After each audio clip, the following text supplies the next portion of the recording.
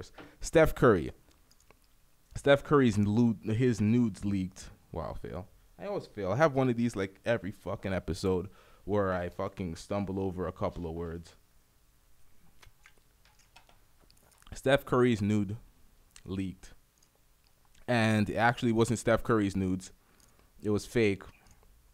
The internet got to the bottom of it, seen the clear Photoshop, seen the problems with the inconsistencies of tattoos and so on and such forth. So Steph Curry was, because it was weird too when people heard that Steph Curry's nudes leaked. They're like, "Where's Aisha's?"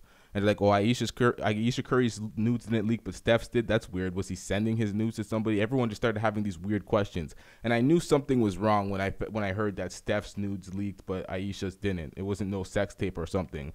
So I was like, But he could be they could be sexting and doing shit to each other. So there's a possibility of someone hacking iClouds or all sorts of stuff in phones and all. Who the fuck knows? But basically, we got to the bottom of it. Steph Curry's nudes were fake, and none of the shit actually leaked. It was just some bullshit concocted by the internet because there was a lot of nudes being leaked in around that same time.